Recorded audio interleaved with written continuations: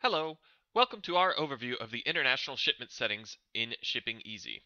To get to the International Shipment Settings, click on Settings on the blue bar in the top, and under Shipment Settings in the top right, select International Shipments.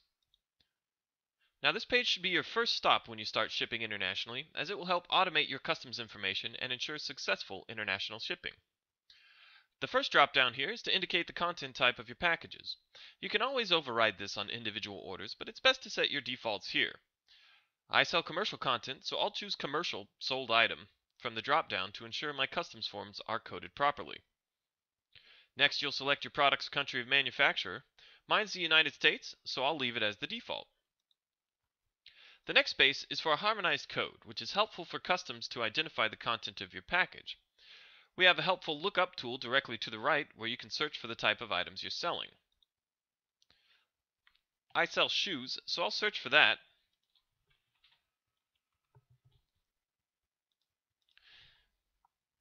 And see that my harmonized code would be 640411.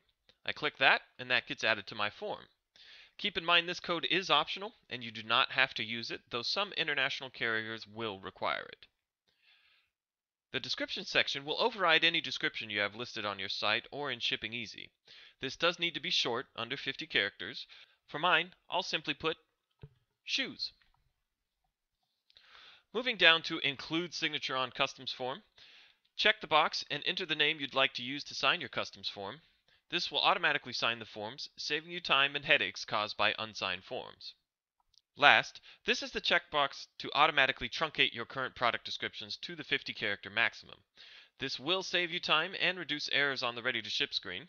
Your product descriptions cannot exceed the 50-character limit. If this box is not checked and your description is longer than 50 characters, you will get an error message and the label will fail. Once you've filled out the fields that make the most sense for your business, press save and you're ready to ship internationally.